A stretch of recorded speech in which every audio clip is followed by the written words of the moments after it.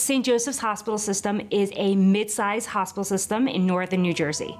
We're the 4th busiest ER in the nation. In New Jersey, we are a very densely populated state. And so within 5, 10, 20 miles, there are many other hospital systems, private offices, or other places where our patients end up getting care. When you have patients that go to multiple different hospital systems, you need to access that patient information. You need to be able to aggregate it together. You need to be able to normalize it, digest it, and then give it to your providers so they're able to better treat the patient. We had a very difficult time being able to take information from all of these disparate sources and to be able to put it in front of our clinicians in a meaningful way. We wanted to be able to use Oracle Health Data Intelligence because of the ability for us to use multiple different sources, not just different EHRs, but take it from an insurance claim, taking it from population health data, taking it from social determinants of health, taking it from various different sources, and looking at a patient as a whole.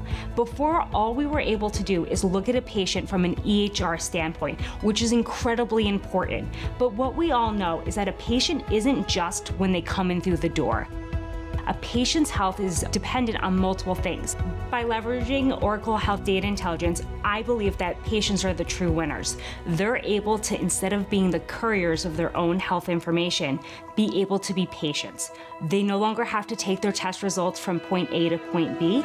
Instead, we're able to take that data and have that present to the primary care physician so they can look at it, remember it, and now have that conversation with their patient in the most humane way possible, bringing the humanity back into the patient and provider experience. From my experience, having Oracle Health as a partner helps us build a healthier future together.